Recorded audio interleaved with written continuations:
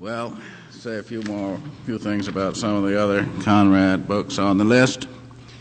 Under Western Eyes was a financial failure when it was first published in 1911, and I think it's still one of his least read novels. How many of you have read it? Well, that's pretty good. The background is revolution, bomb-throwing terrorists, and double agents. To what extent these people were news at that time, I just don't know. See, the media was really in its infancy at that point. But at any rate, apparently it wasn't a popular current subject. At the present time, when terrorism is again in vogue, very much so, the book might have quite a lot to say to present-day audiences. And also, notice that these are the Tsarist secret police are just exactly reminiscent of the KGB. It's like, they're just same guys stayed in there with different management. Not all that different. And the basic theme is, again, corruption of an ordinary person under stress. That's a recurrent theme with Conrad. You see, you have Razumov, who's the protagonist of Under Western Eyes, Nostromo, Jim, Will Elms in An Outcast of the Islands, and, of course, Elmire didn't need to be corrupted. He was already a complete jit. In Conrad's own words, Razumov is an ordinary young man with a healthy capacity for work and sane ambitions. He is working towards an academic career. In 30 years, he could be a respected professor. Then Conrad drafts this rather dull, rather stodgy young man into his novel. All Conrad's characters seem to be unwillingly enlisted in the cause of fiction. And no wonder, because that means trouble. No trouble, no story. And they would dodge the draft if they could.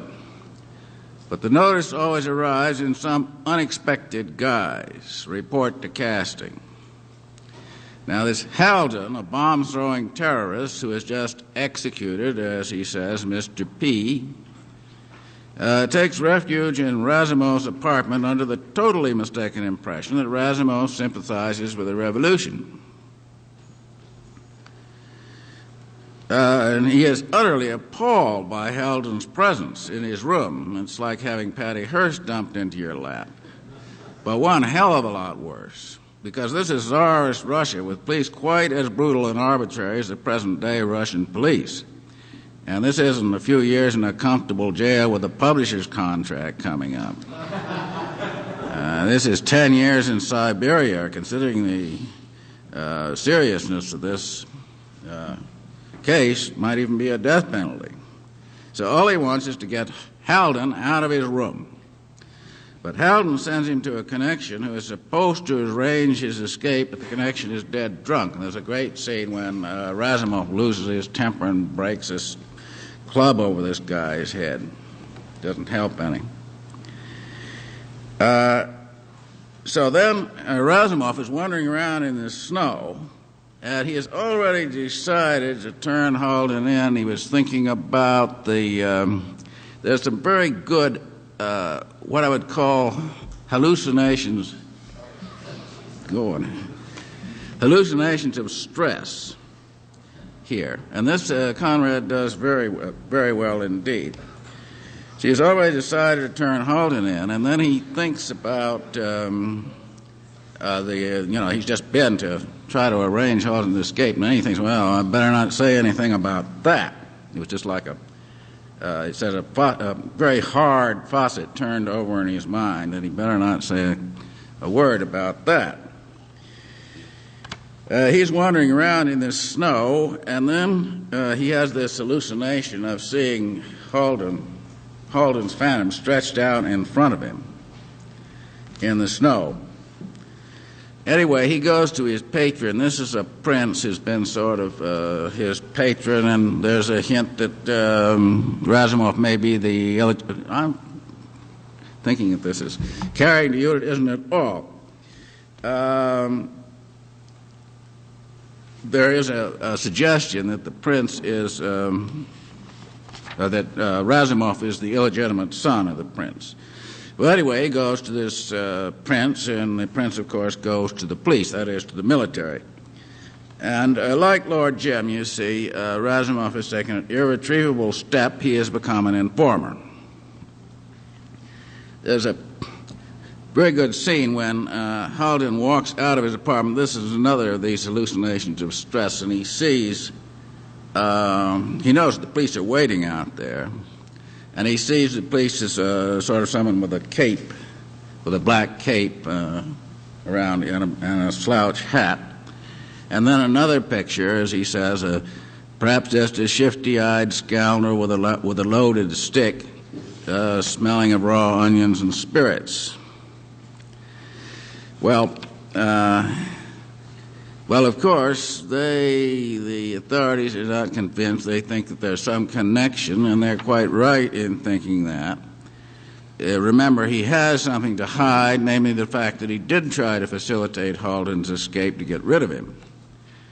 And he's expecting to go up against the tough cop, that's the general that he saw at first, and instead he goes before a con cop, Counselor McCoolin. And that, the interview with Counselor McCoolin is very fine indeed. It's one of my favorite passages. I wish I had the book here. I tried to buy it, but I can't find it in town. But at one point, Razumov is about to walk out.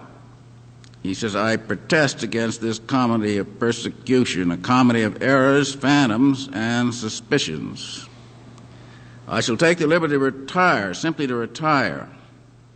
He walked to the door. An unhurried voice said, "Kirilo Sidorovich." Razumov at the door turned his head. "To retire," he repeated.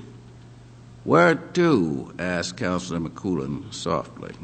He's not about to let this guy go, of course. Well, anyway, I'm frequently asked what other writers have influenced my own work, and I would say without hesitation I've been most influenced by Joseph Conrad and Denton Welch. The interview between Carl and Dr. Benway in Naked Lunch was quite consciously modeled on the interview between Counselor McCoolin and Razumov. And they both have the same trick of half-finished sentences, and the end is almost identical. That was quite consciously did that. And years later, when Brion Gysin was writing The Process, he showed me a passage of dialogue taken verbatim from a science fiction novel and used in a similar scene in his own work in progress. The science fiction novel appropriately concerned a mad scientist who devised a black hole into which he disappeared. And this passage was not, however, was not used in the published text of The Process. Incidentally, I think Under Western Eyes is definitely good film material. You see, Razumov, the informer, falls then in love with the sister of Halden, who was executed, was arrested and executed after being turned in by Razumov. And then Razumov has been enlisted by Counselor McCoolin as an informer in Geneva, which was then a center of terrorist activity. There's a lot of comic scenes in Geneva, actually, in the salon of this lady who receives all these terrorists. And there's also, could have a very good ending. You see, Razumov has been deafened by a terrorist. They find out that he is an informer, and his eardrums ruptured, so he's stone deaf. Now, I see the film. When this happens, she could turn off the soundtrack. There's snow, and he's walking around in the snow. And you repeat here the scene of his wandering around in the snow when he sees the phantom of Halden across his track. The tram is coming, and of course the guy's going like this, banging on the bell. And of course Razumov can't hear him, and the tram runs into him. In the novel, he survives that and lives on, but I think as a film, it would be much better if that was if he was killed right then. Well, now we're turning from heroes, although Razumov is hardly a hero, to anti-heroes and consider the picaresque novel. Now, the picaresque novel is inseparable from the concept of the anti-hero. And actually, one of the first novels ever written, or one of the first novels that we have, is a picaresque novel, and that is the Satyricon of Petronius Arbiter, who was a courtier at Nero's court, if you remember. How many of you have read that? I can't really see very well. Many of you read the Satyricon? It's very funny, actually, and it's sort of very modern. And there's a great scene in there is the Feast of Trimalchio, where this rich freedman Trimalchio is getting drunk and asking everyone to mourn for him as if he was already dead, and reading his will. And it's not the hero, but the protagonist is a thief, cheap thief, and an adventurer living very precariously by his wits. And then there's another novel. Early example is The Unfortunate Traveler by Thomas Nash, which was written in the 16th century. And the hero, Jack Wilton, is a typical picaresque anti-hero. He encounters a series of adventures and misadventures, often of a comic nature. And most picaresque novels are funny, and most of them, they all have anti-heroes, and the typical hero protagonist of a picaresque novel is also, well, he's not a member of the establishment. He's an outsider by his nature. So, now, I was thinking of three writers who really, to my way of thinking, come under the, are in the picaresque tradition, but are not generally considered so. And those are Jane Bowles, Celine, and Denton Welch. And I think I'm also myself very much in the picaresque tradition. And actually, Celine's Journey at the End of the Night is a classical picaresque novel, but was not recognized as such by the critics. They all said, oh, this cry of despair and all that it isn't at all. It's a terribly funny book. Jane Bowles and Denton Welch, also to my mind, fall into this category, are not as directly, or not as, they're not in such a classical picaresque tradition, but both writers pleasantly surprise the reader with frank admissions of ineffectuality and cowardice. And the anti-hero is also very much a punk phenomenon, and not for nothing was Denton Welch called punky by his father. When the gap between what one has been taught he should feel, think, say, and do, and what one actually does feel and think becomes too great, the anti-hero emerges. He emerges from a black hole, a vacuum in the fabric of correct behavior, and his conduct is often so outrageous as to provoke laughter rather than censure. I've also made a collection of anti-heroes in reality from newspaper accounts. There was actually a pilot in the early days of aviation who'd smuggled a parachute on board, and he bailed out and left the passengers to crash. And in the sinking of the Titanic, there was a steward who got himself up in women's clothes and swished into the first lifeboat. And he was discovered. How he ever escaped with his life, I don't know. But he did. And then I used that in Twilight's Last Gleaming, and I had the captain escaping in women's clothes.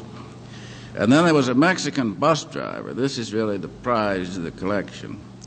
And the bus was completely full, about 47 people in the bus, and a lot of people on top of the bus, the way it happens in Mexican buses. And the bus driver is smoking a cigarette with a leaky can of gasoline beside him, and, singing idiot mambo, que rico mambo. He looked down and saw that the gasoline had ignited from his cigarette.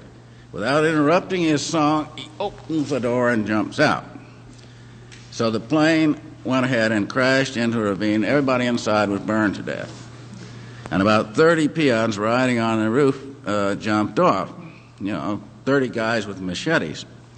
And they turned and looked at the driver, man, and he took off and has never been seen since. He outdistanced 30 machetes. And those mountain boys, they can run. So he must have been a real marathon runner. Wow. Actually true, yes. They never heard of him again. Now, Saline, I just speak of one scene which I think is terribly funny, the scene on the boat. He gets on his boat going to Africa, and all the other passengers are civil servants and army personnel. So they don't pay, see. But when they find out he's paying his own fare, they decide there must be something all wrong about him.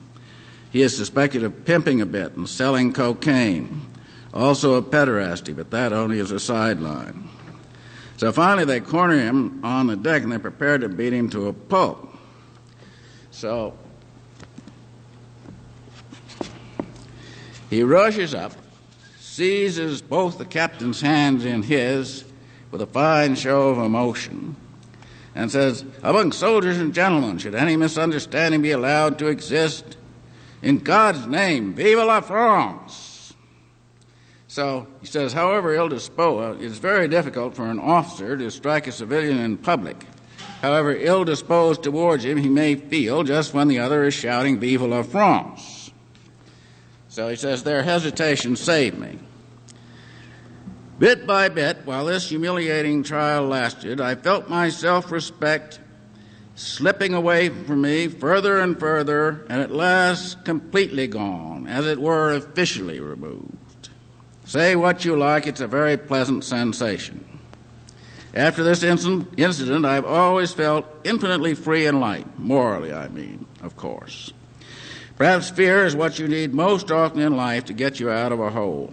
Personally, since that day, I've never myself wanted any other weapon or any other virtues. This is about as far as you can get from Lord Jim. And then he goes into the bar with him, and they start telling all their stories and war reminiscences, and he says, that's something that deserves to go down in history. And then they begin to feel, oh, he's a very nice guy. There's some great passages in Africa itself. Let's read one here. Endless petty quarrels, both personal and between groups, were always in progress, between the military and the civil servants, between these and the traders, and between both of them against the former, and then between all three against the black man, and finally between the black men themselves. Such vital energy as was not sapped by malaria, thirst, and the heat of the sun was consumed by hatred so bitter and insistent that many of the residents used to die in their tracks, poisoned by themselves like scorpions. Very, very funny book. And Death on the Installment Plan is also, I think, very funny indeed. I sort of lost him in his later book. Now, Denton Welch, very different type of writer. I often recommend Denton Welch to young writers who say they don't have anything to write about, because he can go to a tea party or go out and buy a snuff box or something and get a whole chapter. So I'm just going to read a few selections from A Maiden Voyage and A Voice from a Cloud to give you some idea. In school that afternoon, we each had to write a chapter of a ghost story. This is the only lesson I've ever enjoyed or remembered. Borrowing from the Bible, I wrote, the hair on my flesh stood up. How everyone laughed when it was read out. I described the red damask walls, the silver sconces, and the great bed crowned with moldy ostrich feathers. All very romantic. And now he's in China. I slept alone that night in a bungalow some way from the others. Its owner became very ill, had been taken to Shanghai, and no one expected him to live. 2 soldiers were put to guard me. I began to explore the rooms. A ghostly smell of liquor hung about the sideboard in the dining room, and the dried sediment in the empty decanters reminded me of scabs on sores. I sat down in the armchair, which let out a dirty sigh of dust and tobacco smoke. I was fascinated by the sharp-soiled feeling in the house. I went to look at the bed. From the ceiling, a gray carterac of mosquito net fell around it, giving it an important, grim look.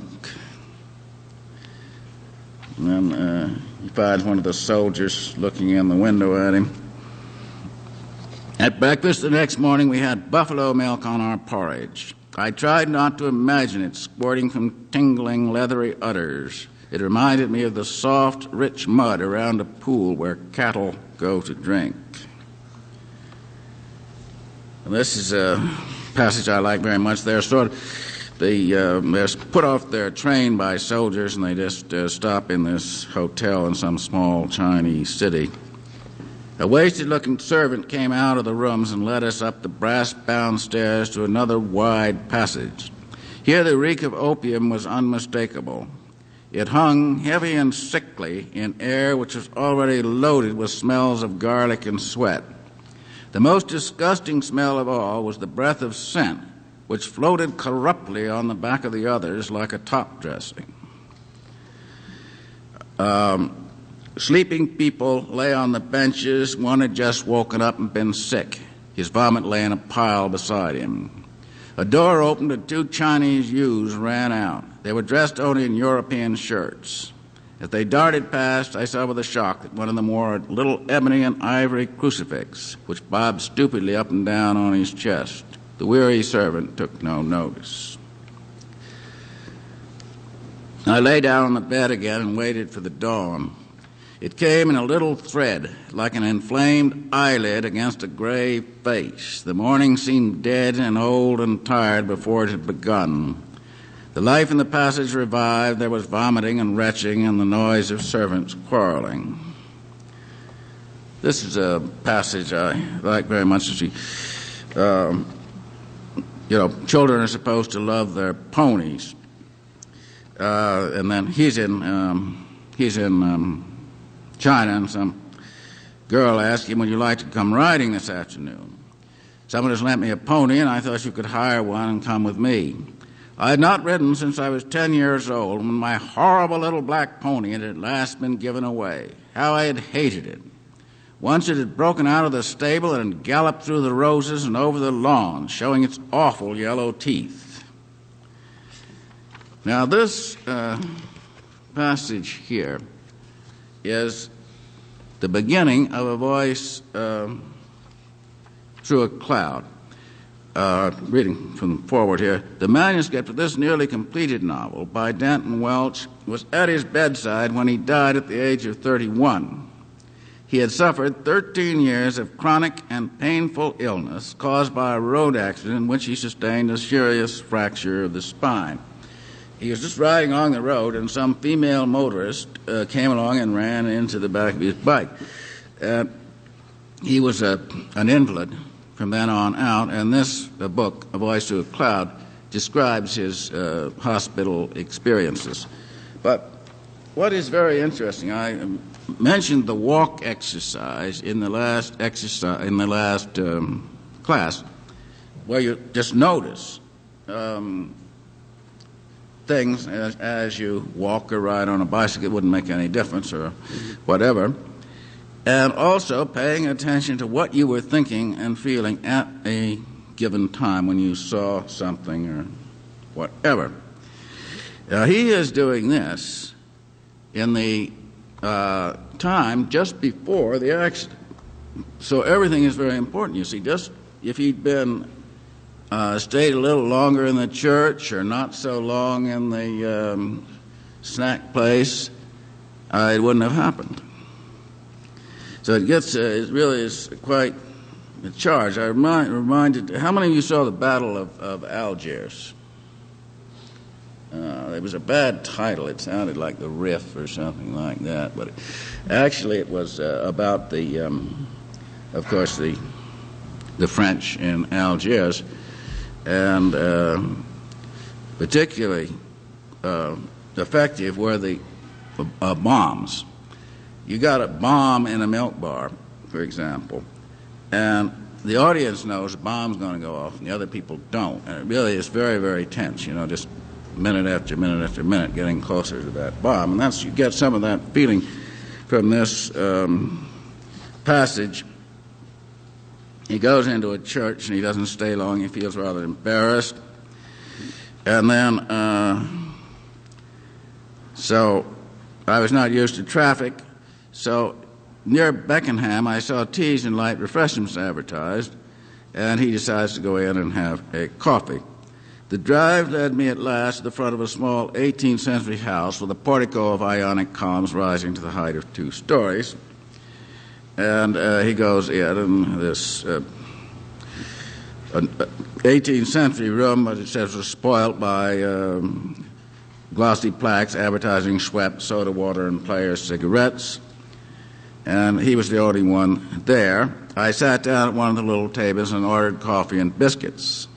As I waited, I looked out the windows at the little figures moving against the bright green and pale pink of the bunkers. It's by a golf course.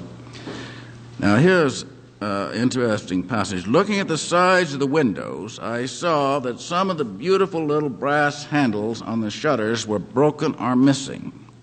I was given a vague, uneasy feeling of universal damage and loss.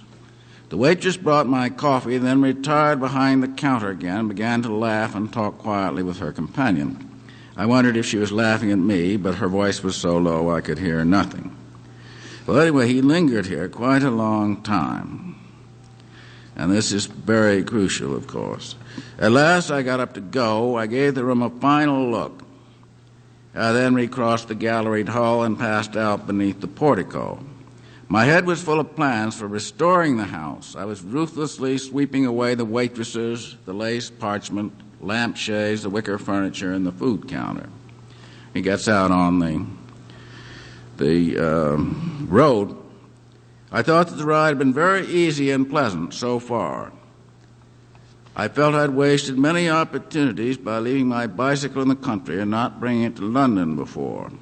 I was going along a straight, wide road, keeping close to the curb, not looking behind or bothering about the traffic at all. I heard a voice through a great cloud of agony and sickness. This is when after he's been hit and he's practically unconscious, and then a cop comes up and so on, taken to the hospital. And as I say, he never recovered. And also, but he had been a painter, was going to art school, and he didn't really start to write until after the accident. And this, which was about the accident, was the last novel he wrote. The first was Maiden Voyage. Well, now I don't have Jane Bowles's book with me, so I'll say something about her on Monday. And just mention here that she was a legend in her own life. She spoke perfect Arabic with a heavy Bronx accent, and Brion told me about how she was up on the roof. You know, only the women are allowed on the roofs during the daytime in an Arab town. You go up on the roof, and the women will all start screaming at you. Pardon? She was up on the roof. All these Arab houses have flat roofs. The men are not supposed to be up there until sundown. And if they get up there in the daytime, that's when the women are, hanging out the wash and gabbing and gossiping. And they'll start screaming at you. So she just leaned across to the next roof and she said, "You had anything good to eat lately?" And she was in solid. And she had all sorts of mischances in her personal life. She had a manuscript completed, and a great wind came in and just blew the manuscript out of the room and away and was never seen again. She didn't have a copy. She had a stroke and eventually became insane, and she died in a hospital in Malaga about 2 or 3 years ago. I'll have her book. It's been reissued. The complete works of Jane Bowles. She didn't write all that much. It can all be gotten into one volume. And it's been reissued by Echo Press, called My Sister's Hand in Mine.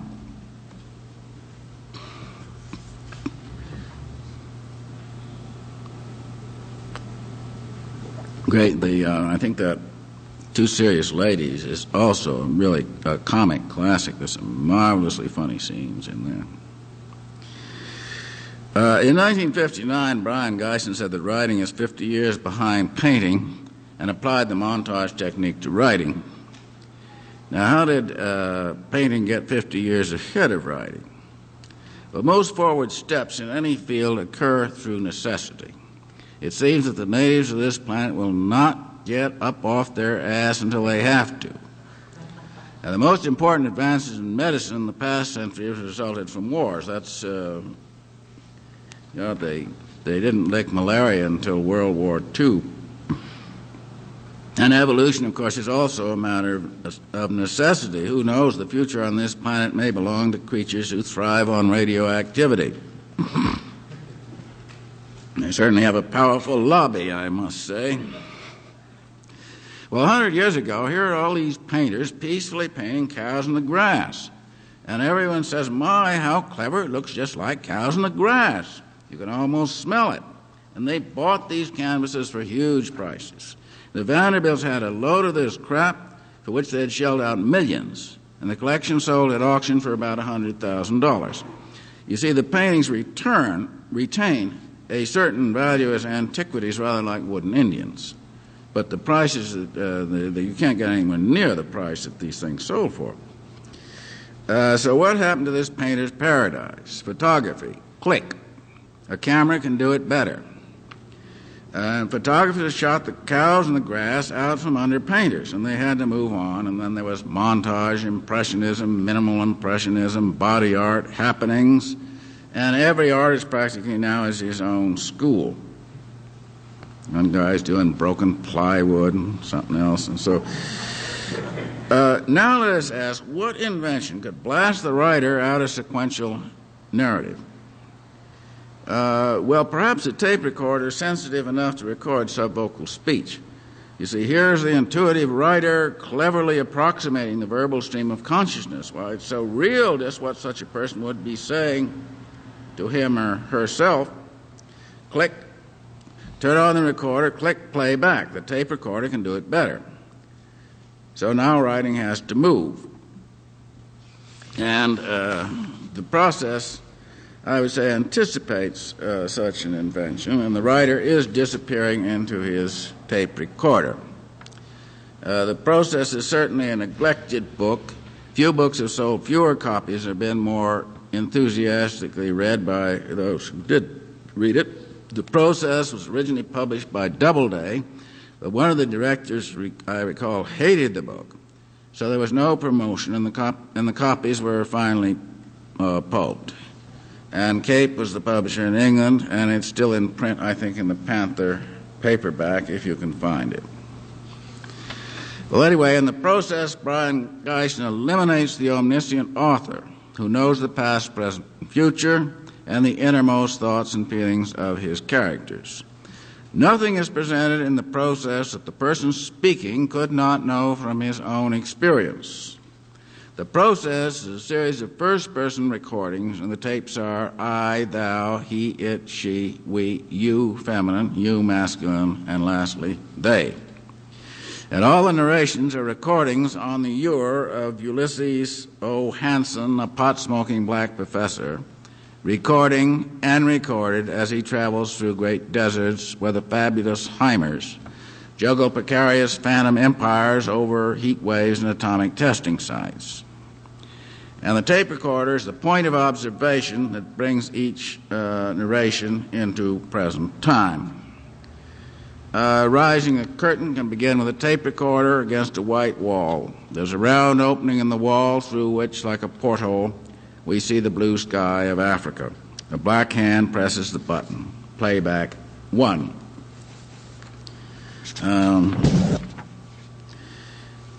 I'm out in the Sahara heading due south, with each day of travel less sure of just who I am, where I am going, or why.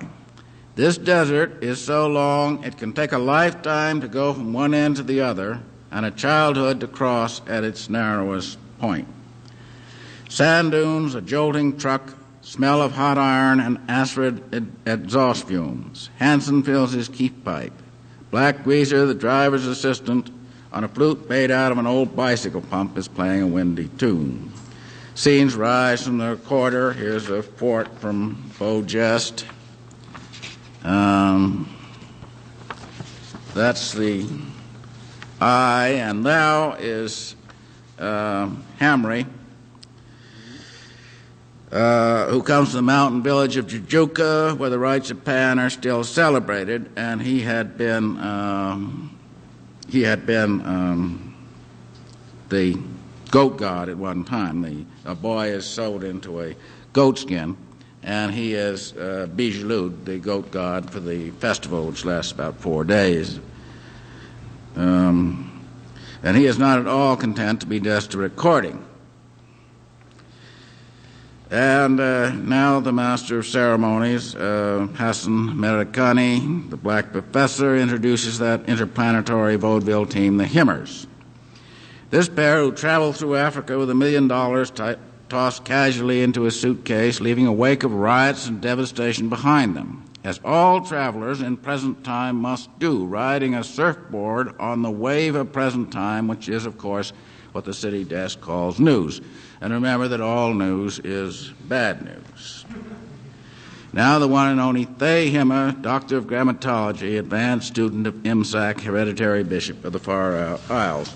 Now, of course, grammatology is actually Scientology, and the Himmers are actual characters who considered themselves to be the power behind Hubbard. And they were called the Skeltons, and a witty local CIA man said, "Old Mother Hubbard went to the cupboard and found a skeleton there." So this is Thay Himmer. He said, "I've been through the whole gamut from voodoo to MRA, from Scientology to Spood, and every branch of Eastern mysticism. And I say to you, proclaim to you one and all, that Morocco is the Wild West of the spirit." Hi-O Silver. And he throws himself into self-flagellation cults of considerable personal danger. And he is a dauntless initiate, a big-time player in the game, an interplanetary agent, shimmering with eerie authority from some tenuous lost place far away and long ago, or if you like, the high priest of some future cult clothed in robes of perhaps. "You begin to see I am just a recording," he said. Well, this is Operation Seal. And this emerald seal, which he describes as the beginning and end of word, he gives to the black professor. And actually there was such a seal, and he did give it to Brion, and we finally hawked it in London, didn't get very much for it. But the seal is supposed to be the beginning and end of word, and the beginning was the word, in the beginning of what exactly?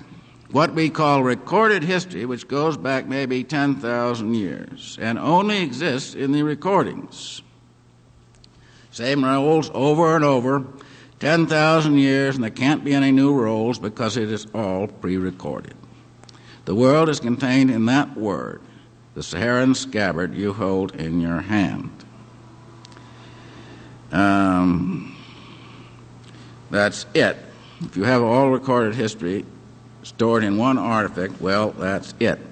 The world is shadows on the wall which flicker briefly over the recorder and return to silence. And here's she who's got all these plots going. Oh, don't be silly and say you won't be Emperor of Africa. After all, it's a game, and we'll cheat you if we can. Now, isn't that fun? Well, Hassan didn't think so. You have only to say it. You know the word. And so, actually, in the end, of course, the sands of present time are running out from under our feet. Where do we go from here? We are here to go.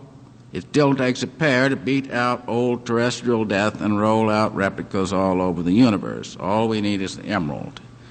The last tape is they. The Himmers make a brief dimmed-out appearance, transformed into a dull couple from Champaign, Illinois. And Hassan is on the train again with his keep pipe on his way to a teaching job in the Algout School. The recorder turns to an emerald seal slowly covered by dust and drifting sand. They have all spoken. The emerald was a tape, and the process was the word, the whole illusion of language.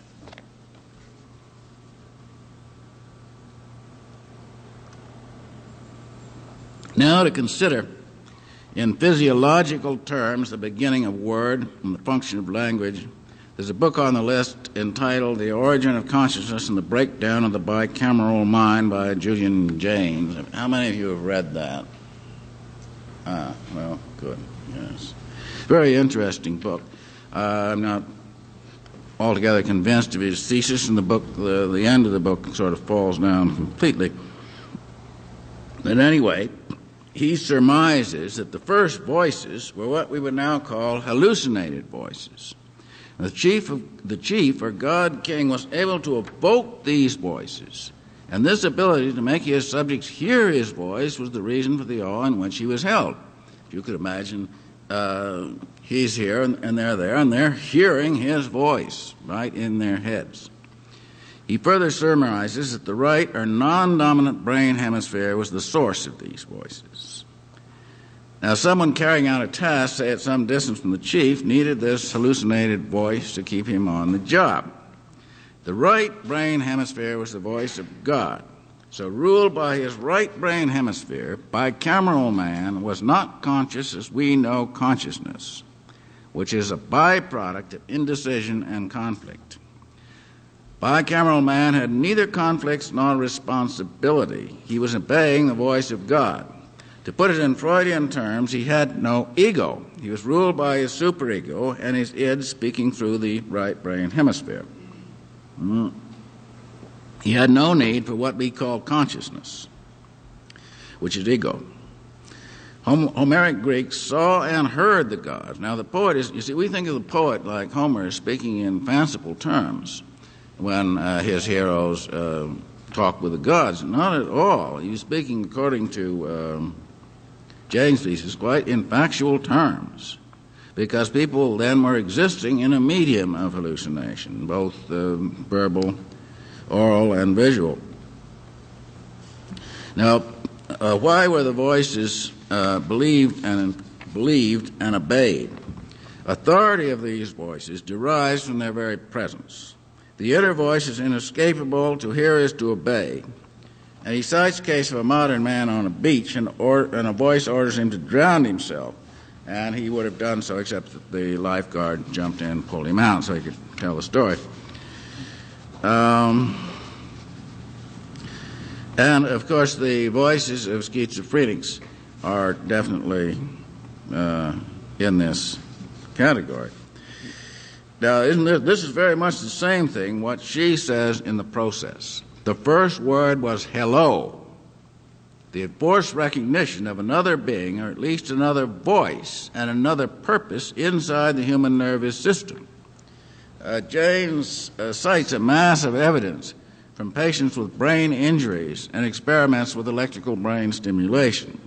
The right brain hemisphere is the source of creation, synthesis, and the relation of objects in space. The simplest problem in geometry becomes extremely difficult if the right brain hemisphere is damaged or destroyed. For example, that is, say, 0x, 0x, x, 0. Well, obviously the next thing is x, but it would be very hard for anyone to see that if their right brain hemisphere was destroyed. The left hand can. And stimulation of certain centers in the right hemisphere can produce oral hallucinations in normal subjects. Now, he doesn't go far enough. Wouldn't this lead us to infer that perhaps the voices were originally produced by some external stimulation? That an electromagnetic field or perhaps even a virus was the original means by which the voices were internalized, and that these must have come from somewhere? Well, he doesn't go that far, actually. Now, the bicameral mind, according to his thesis, broke down in a period of great chaos and migrations, and this breakdown was the beginning of consciousness, of the hallucinated internal space known as I. Now, his point is that, the Homo erectus had nothing, no such internal space. They didn't have this I. Into morality, law, and divination, narratization and responsibility, and deceit as well. You see, if you need, he says that the rise of oracles is a very important step in the breakdown of the bicameral mind. If you need oracles, you don't got it. You don't have the voice of God in your own head. Well, people then finally, as this broke down, then the people who were hearing voices became sort of a nuisance. And in fact, they were, in many cases, driven out or even shut up into concentration camps. Now, from this point on, the dominant hemisphere is from this point on uneasily and insecurely dominant. Remember, the whole space we call I, our whole reality concept, which is a moving film of association, memories, is as much an illusion as the voice of God that ruled bicameral man. Both constructs are simply recordings. The whole screen you think of as reality may quite suddenly go blank. This is the way the world ends, not with a bang but a click. Now, in evolutionary terms, we have seen the complete dominance of the non-dominant hemisphere, and now the precarious dominance of the dominant hemisphere, at the expense of great mental illness and crippling conflicts. And Jaynes has no solution, and I think the end of his book is quite disappointing, as obviously some synthesis is necessary. Perhaps the two brain hemispheres will ultimately just fuse into one, which eliminate conflicts, which are, I think, becoming more and more crippling.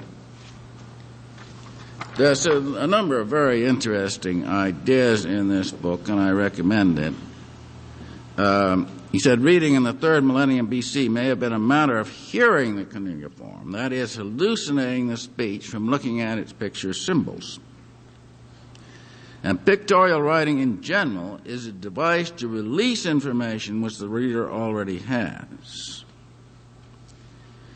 He says, of course, bicameral man had no internal space in which to be private and no I to be private with. And he speaks of the minds. It is possible that reading or hallucinating from the glyphs function for the minds as did hallucinogenic drugs for others. Thesis is very interesting and book worth reading. I'll stop here for some questions and discussion. How many of you have read? How many had read the book, the Bicameral Mind book? Only one. Yes. What do you think? It was rather interesting. That was my feeling. Yes. Yeah. Kind of compared it to, the book by Carl Sagan, The Dragons of Eden, where he goes to the reptilian cortex. Yeah. Brandon compared it to that. But he begs the question as to where the voices came from in the first place. I mean, how they got into the the non-dominant brain hemisphere. But this is rather, the whole thing is rather very much a pointed issue now, because these cult leaders like Hubbard and Jones and so on, they become the voice of God to their followers. Yeah. Yes, indeed. But I mean, I remember reading about Sydenon said that his voice, what was his name, and Dietrich or whatever his name was, that seemed to drift out of the loudspeaker. It was just all around you. Maybe he had tape recorders playing back his voice, but that apparently is what happens. That they become the voice of God to their followers, which means that they have as it were, invaded the non-dominant brain hemisphere. And anybody that has that happen after that is a threat to that organization. Anybody in an organization such as that also is included to use of anything. That's right. Yeah. Yeah. Yes. Exactly.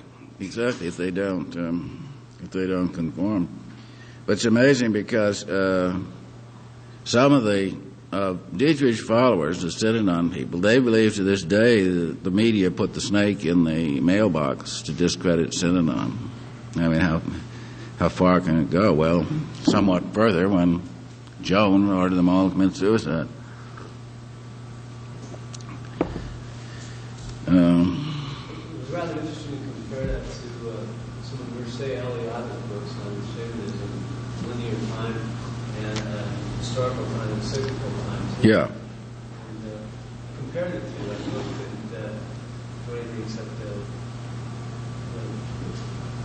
note the differences between them, but they kind of overlap a little bit.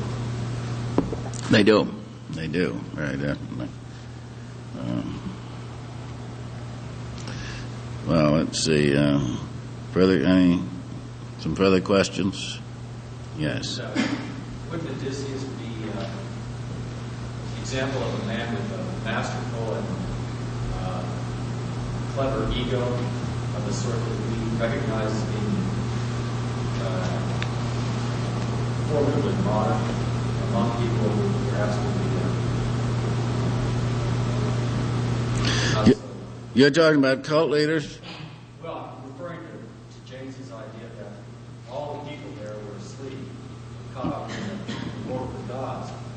It seemed to me that part of Odysseus' strength was that he was cleverness. Yeah.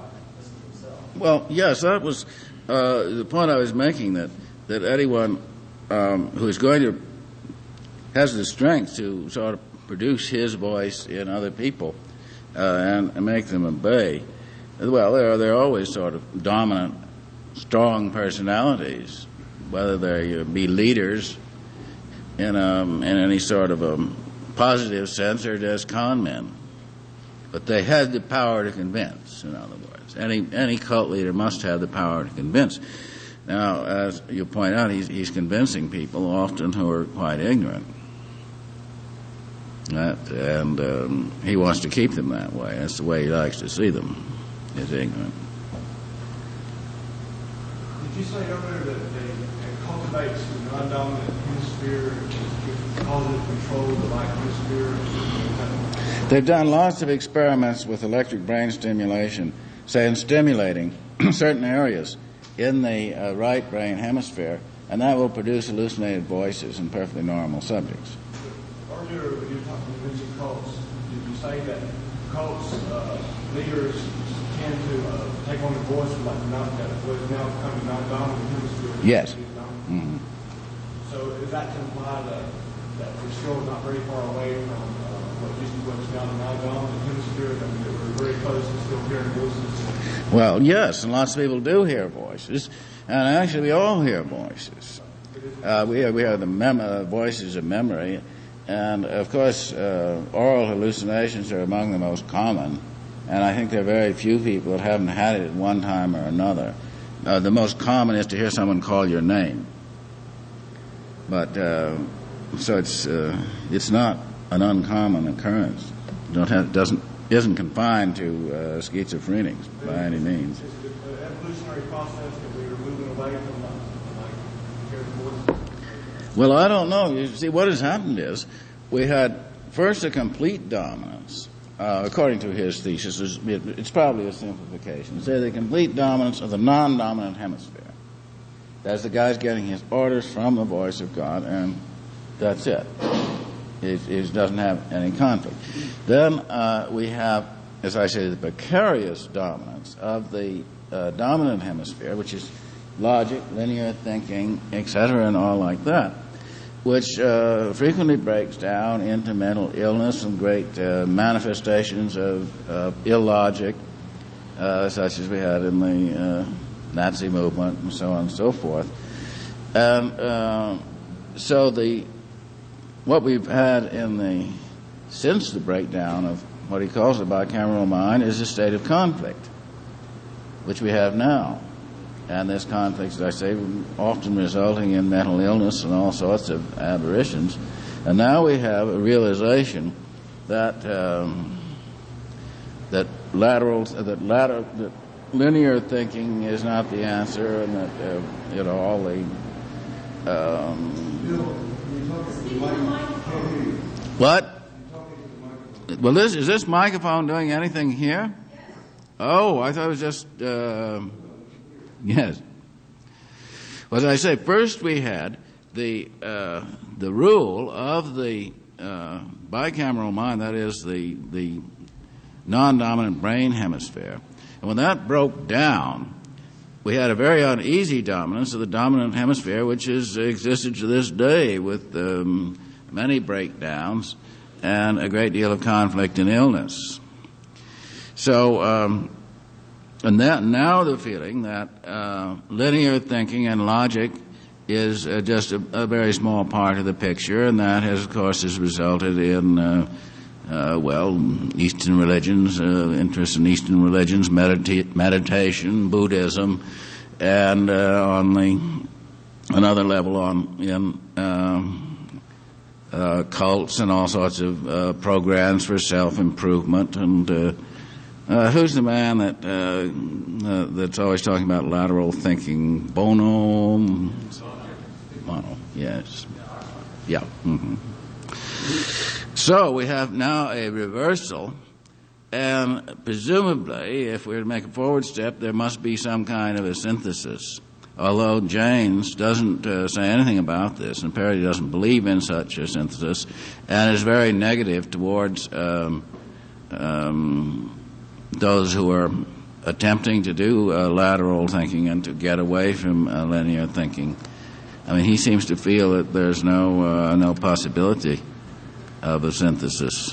Excuse me, yes. It's kind of a rising of an individual's own personality or ego, breaking away from the inherent things, so to speak, getting back to the pulse, getting back to a parental image, which I think is very much the same as born-again Christianity, fundamentalist Baptism. Yeah, yes. Very much so, yes. So there is a very definite swaying away from rationality at the present time.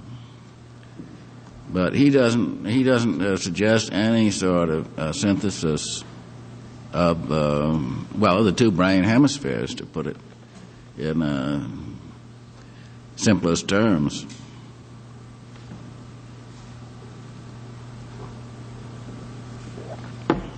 Yes. Is he talking about a physiological evolutionary shift? Yes, certainly. Well, no, he is not. He is pointing out, for example, that the bicameral mind broke down in a period of great sociological change and chaos, not necessarily physiological. But I don't think that there are any. I think that such changes would involve physiological changes. It's a question of what one is used to, how one is used to thinking. If one has been used to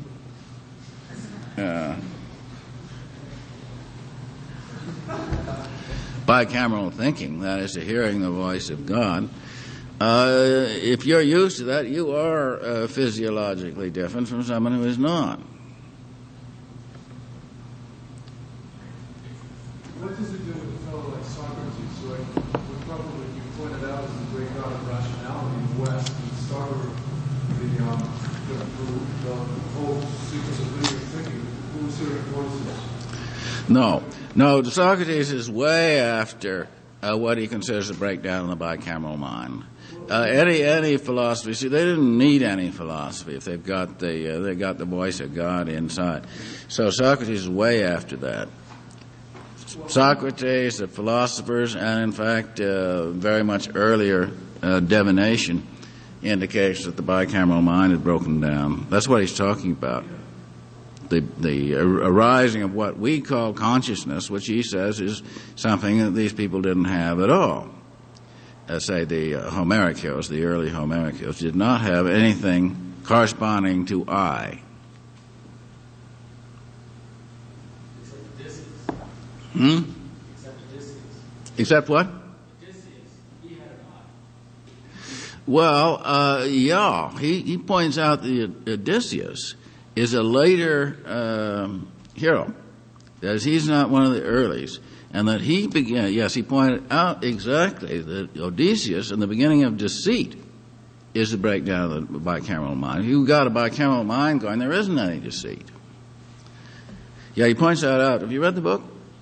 Well, yeah, but he points that out very definitely, that Odysseus was one of the signs that the deceitful hero, who has a very definite ego and a very tricky ego, is one of the signs of the breakdown of the bicameral mind, one of many.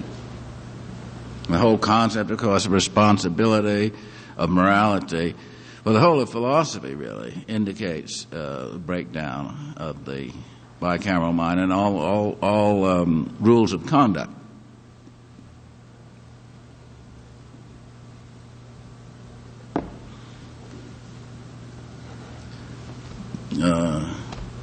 More questions? What part of videotape was talking about before, being able to hear this man's voice and take a photo over and read? What part does this play? Is this part of able to choose this part of Well, it's a very, very important point, you see. Remember, this is very new. And that now you can, by electronic means, tune right into the right brain hemisphere. There's all sorts of things that can be done with tape recordings, as we saw at Watergate. So this is a new development, the tape recorder, and one of the more important, probably one of the more important developments, one of the more important inventions. God's little toy, as Paul Bowles calls it. Exactly that. Yeah. So there's a lot of, evidence mounting all the time about. Can't hear. Can you speak louder? A lot of evidence mounting. For example, what's that new science magazine? Omni. Right. Dealing with, for example, types of choline, lecithin, everything's affecting your, so to speak, mechanical chemistry and memorization right there too. So I'm sure it's tied right in. Yes, certainly. Mm-hmm.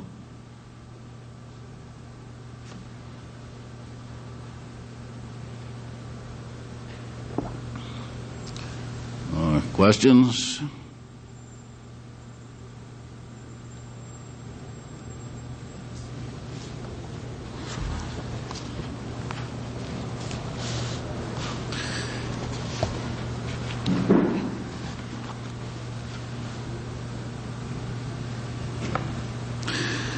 Well, go on briefly. On the reading list, I'm going to go through talking about books that I haven't talked about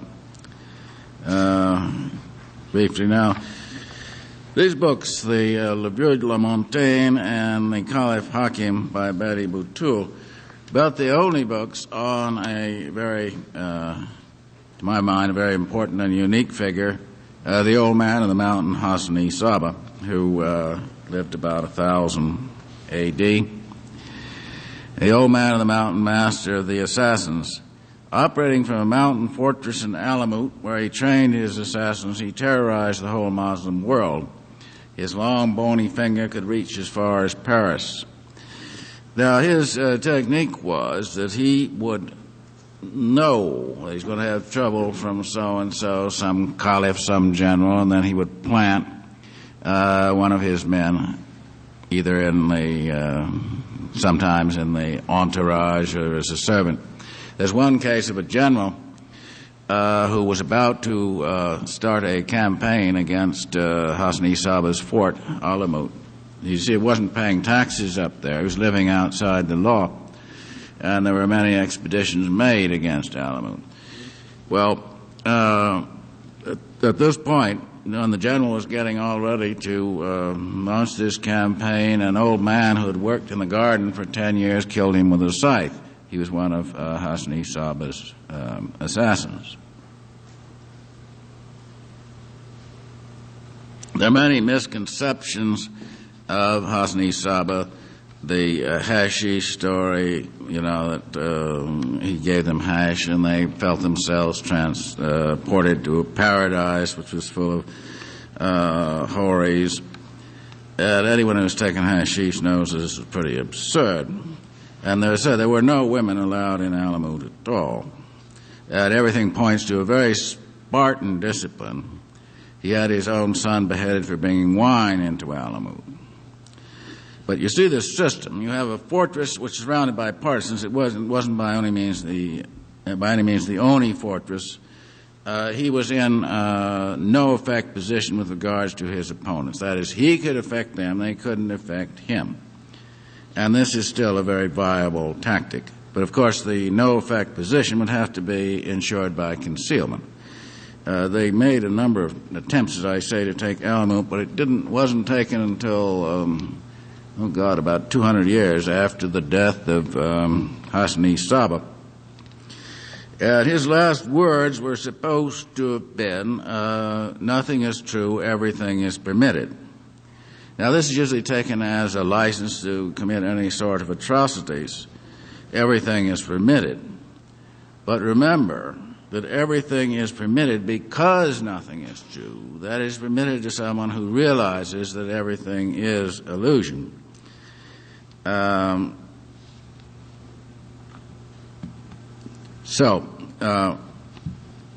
The Caliph Hakim was also a member of the same sect of the Ishmaelian sect, but he was Caliph of Cairo and was very tyrannical indeed, but he's the only tyrant ever to take absolutely no regard for his personal safety. He rode around on a donkey all through the streets of Cairo, where he was very much hated, but he was never assassinated. He disappeared finally.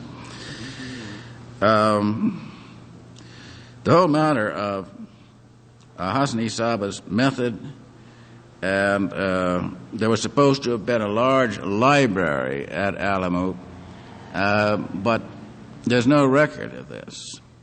Brion Gysin's been there, and he said there couldn't have been more than 100 people at most resident in Alamut. It's because it's just the top of a mountain. And they must have gotten their supplies from surrounding villages, which must have been friendly. Some of these books, I think, alleged books to come from Alamut have recently turned up in Bombay somewhere.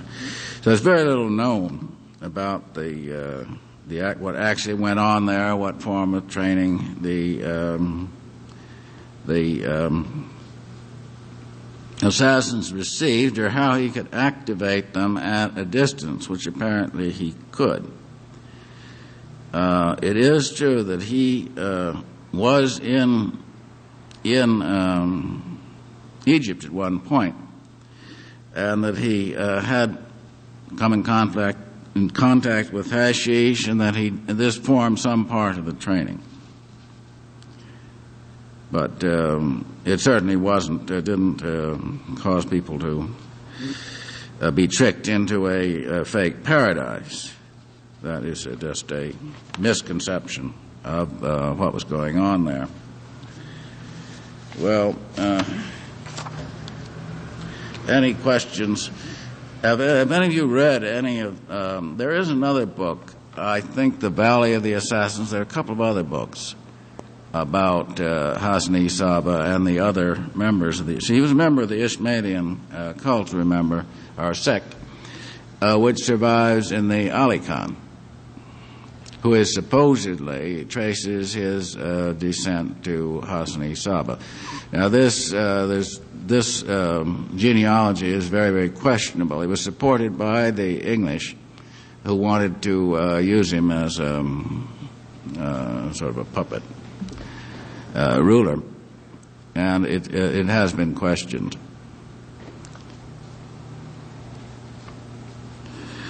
And it was a dissident Muslim cult that had the tenets of it are really quite hard to pin down, because hassan-i-sabbah left no written record. I mean, didn't write any sort of a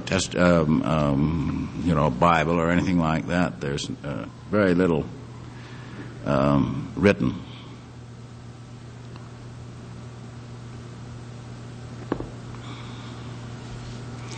Have any of you read anything about hassan-i-sabbah at all? Yeah, there's not much known about him. And what? There's an excerpt Hmm. There's a couple of books. The Valley of the Assassins. There was another book on secret societies, which I forget the name, which listed the assassins as one of these secret societies. Yes.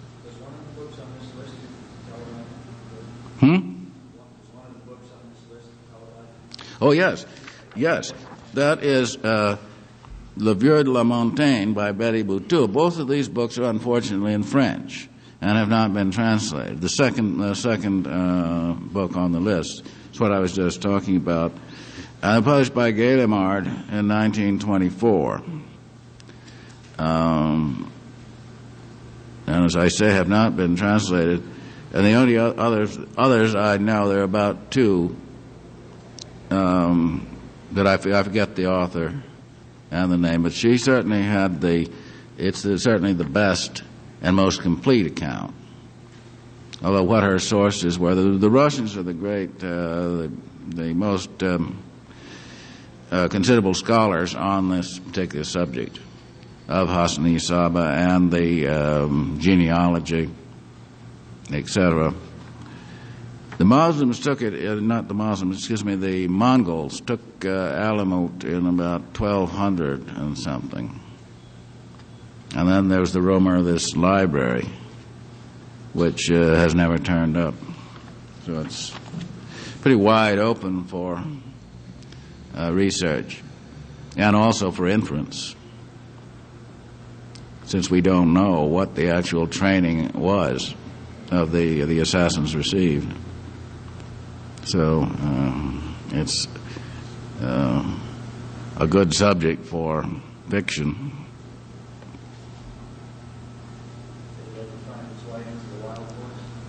Oh, yes. Hassan-i-sabbah is one of my. I've been very interested in to find out as much as I can about him, and he was apparently a pretty unique figure.